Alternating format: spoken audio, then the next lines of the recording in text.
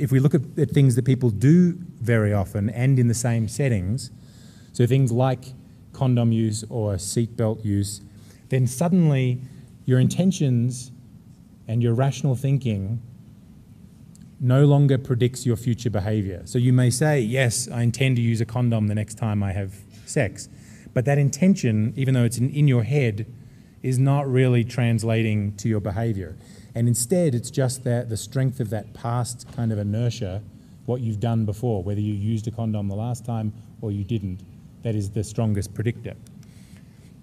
And of course, for us, the interesting thing is that maybe the vast majority of the things that we're interested in fit over here on the right-hand side, right? They're these daily or near daily activities that people perform without thinking about them too much and in the same setting.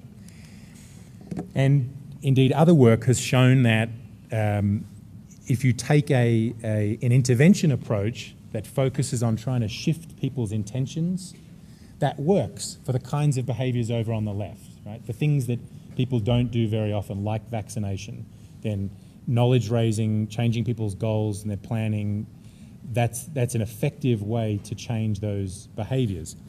But the same is not true using those same approaches, right, for things that people do very often without thinking about them too much.